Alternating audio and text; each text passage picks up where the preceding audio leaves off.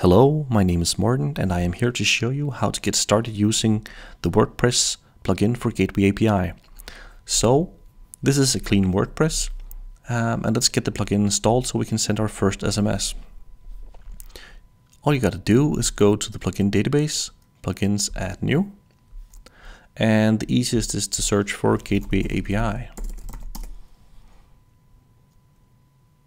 And then just click install and activate. I already have this installed, so I can skip ahead and just activate it.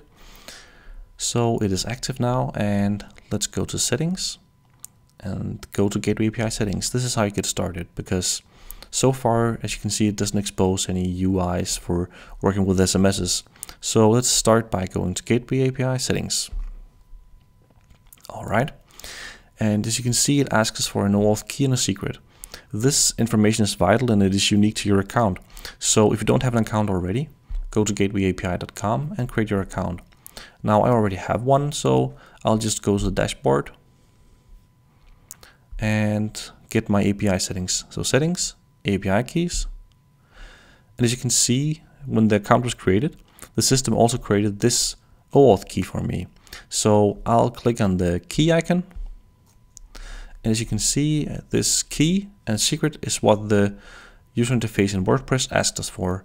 So let's go ahead and copy the key and copy the secret. Now there's also a token.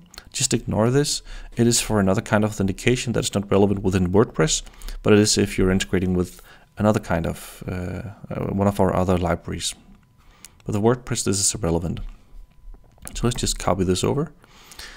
You can also enable the sending UI. It is required for this tutorial. And not enabling it is mostly for programmers, but most regular people would enable this sending UI. Finally, it asks us for a default sender. So you should fill this in with whatever you want to say as a sender text. So I'll just enter Gateway API. The other questions, they're left for another tutorial. So as you can see, when we enabled the SMS sending UI, the SMS's custom post type got added to the menu.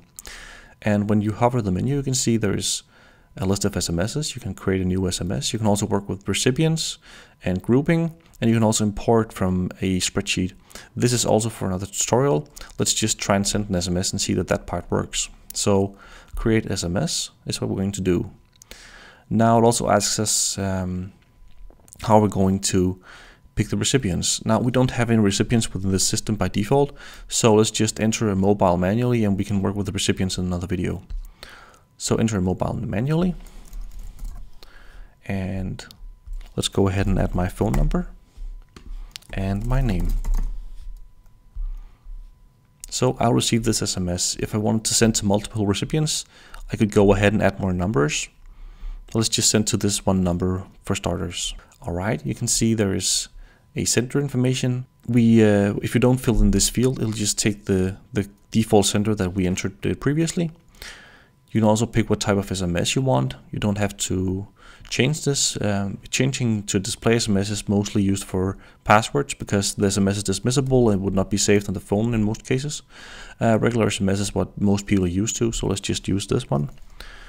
Hello, Morten, how do you do?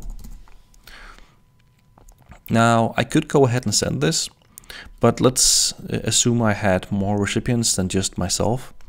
So that's why we added this tagging feature. So you can see there is this tag called name. If I add this instead of my name, then this will be dynamically replaced for each recipient.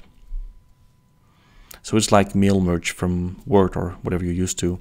This will be replaced with the name that was added here. So let's try and send this SMS.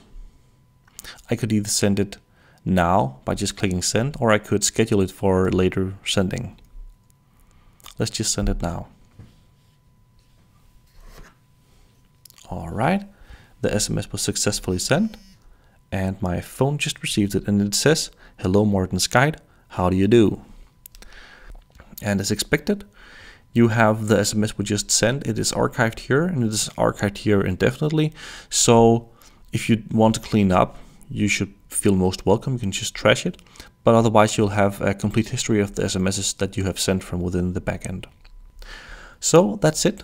Thank you for watching. I hope that you enjoyed this video and that you'll have a great time using Gateway API. Bye bye.